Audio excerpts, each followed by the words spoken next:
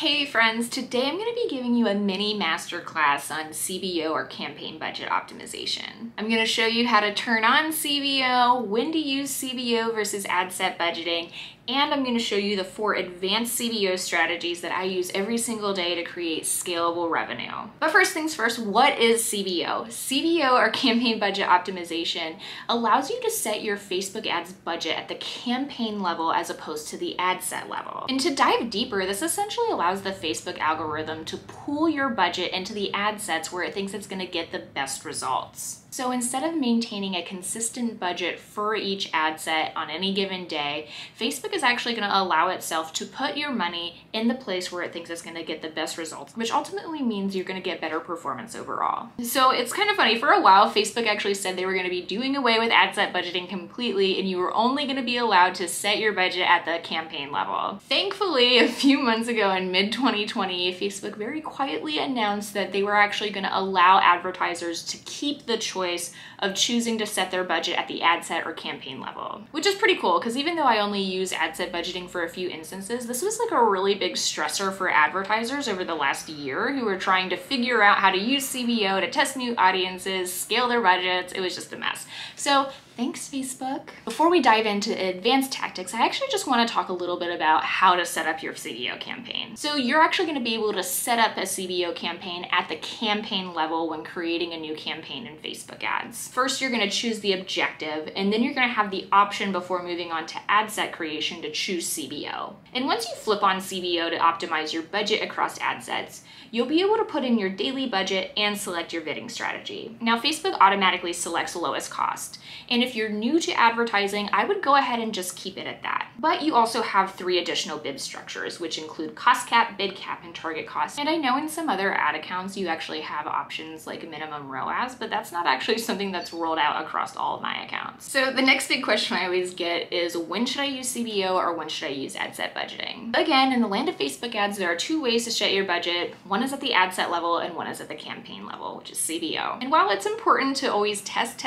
I do find that there are specific instances where I always use ad set budgeting and where I'm much more likely to use CBO budgeting. So for ad set budgeting, there's only really one instance where I almost always use this, and this is when I'm testing out new audiences. And the reason why that is because I find that I actually need to have more control over that daily budget so that I can make sure I'm getting the right amount of impressions to properly evaluate if this ad set is going to work for me. I tend to find when using CBO or for testing out new ad sets or new audiences that the budget will pool into one ad set or the other, and I'm not actually able to control that spend, so I can't properly evaluate whether or not it's working. And frankly, that's really the only time that I use it.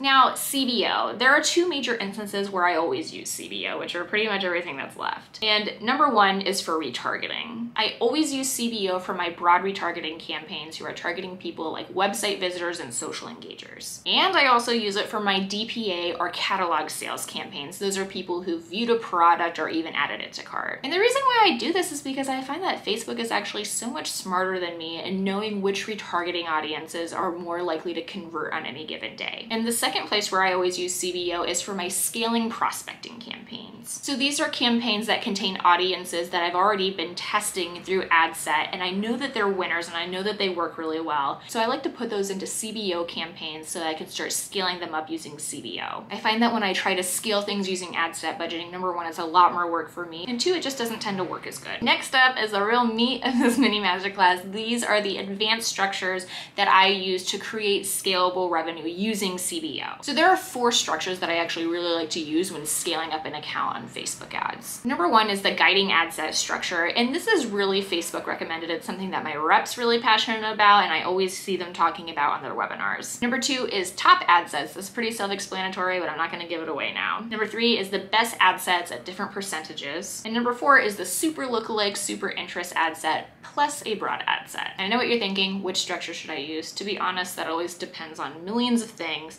but when I dive into what each of these structures is actually all about, I'm going to give some recommendations along the way. And as always, if one does not work out, you got to test something else. So first, we're going to begin with the Facebook recommended guiding ad set structure. And frankly, this is a really great place to start if you're brand new to CBO. And essentially, it's this. You're going to take your best performing ad set, duplicate it into a new CBO campaign, and then you're going to create a broad ad set in that same campaign that gives the bare minimum parameters for your customer avatar.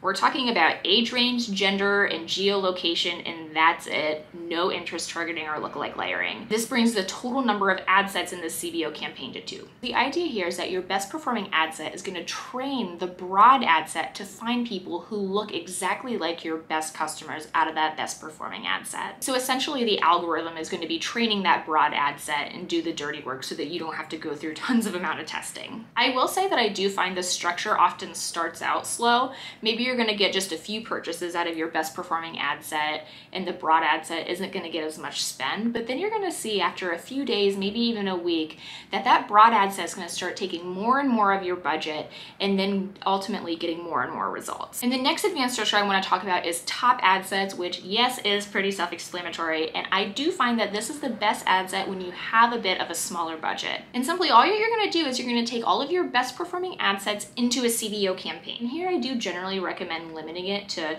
5 or 6 ad sets. And if you have fewer ad sets than 5 or 6, that's totally fine. The most important thing is that they just perform well for you. And what I really like about this structure is that you're going to continue to find which ad sets are still driving results for you. And if you find that some ad sets aren't driving as many results, then you can actually just go ahead and turn them off. Now, the next ad set structure I want to talk about is your best lookalike ad sets at different percentages. And it's actually probably best to just begin with an image of this structure. So what you're going to see here is you're going to see your best performing lookalike segmented to different percentage points. So you have one at 1%, one at 1 to 2%, 2 to 3%, 3 to 4%, and 4 to 5%. Now I've actually tested this structure all the way up to 10 ad sets, and that's for the 10 percentage points that you can actually go up to when creating your lookalike audiences. But I've actually found way more success just limiting this to 5 ad sets. Test at your own risk. Now, the setup of this structure can be kind of complex. But if it works for you, the results can be super sweet. And this is especially true if you have a really hard time prospecting out of one single lookalike audience that tends to have great returns for you. Just be sure that when you're setting up this campaign that you exclude the different lookalikes from one another. So for the 1% audience would be excluded from the 1 to 2, the 2 to 3, the 3 to 4, the 4 to 5, and so on for each ad set. And the fourth structure is a super lookalike audience plus a broad ad set. Now this one is actually my personal favorite. And I actually find it's the ultimate scaling campaign for your conversion to purchase or even your lead generation campaigns. And this campaign tends to work so well because you've already tested and vetted these audiences. And it includes both lookalike and interest targeting,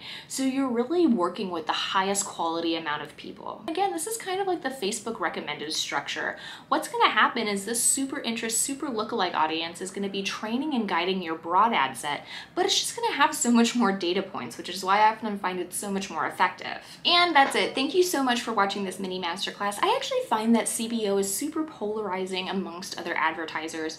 Even advertisers that have been using Facebook ads for years, sometimes I find that they don't adventure out and try CBO, which is such a shame because I do find that I get a lot better results using CBO, but only with retargeting and those audiences that have been previously vetted. However, I would really love to get a second opinion on this CBO stuff, and luckily I actually live with someone who also works in Facebook ads every day. So let's go bother him.